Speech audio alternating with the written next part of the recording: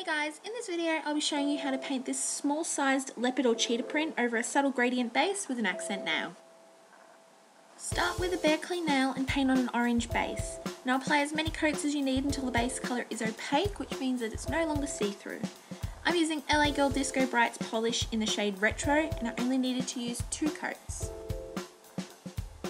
When that's dry, paint on a liquid tape or a latex barrier to help with the cleanup of the gradient later on. I've got a tutorial on how to make your own here, but today I'm using Liquid Palisade by Kiesk.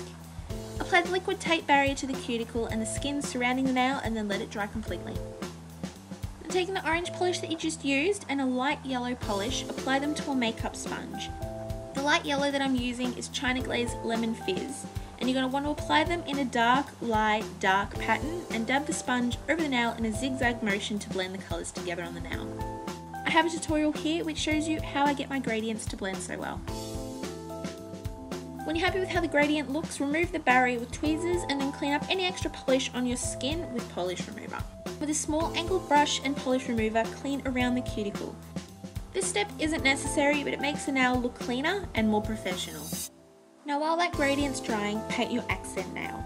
I'm using OPI Black Onyx and it's opaque in 2 coats.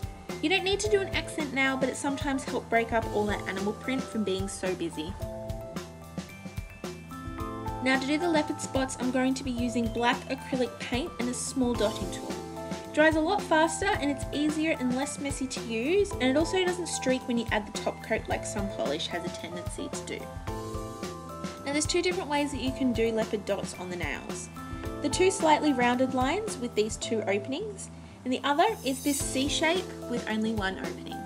You're going to want to alternate between the 2 types and cover the entire nail. You can also add these small dots in between them to fill in any gaps. Now you don't have to do them this small, larger dots look just as great and a lot more suited for beginners.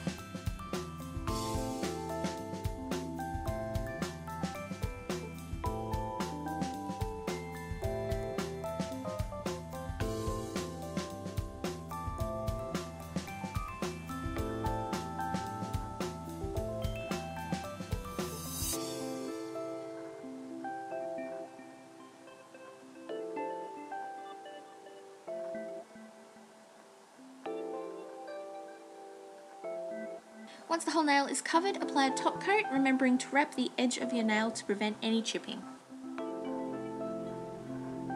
To attach the bow, you're obviously going to need nail glue. Apply a small patch to the nail and hold the bow down until the glue dries. And this is the final result. The gradient's really subtle, but it gives the mani a different dimension in my opinion. If you like this design, then please give it a thumbs up and don't forget to subscribe.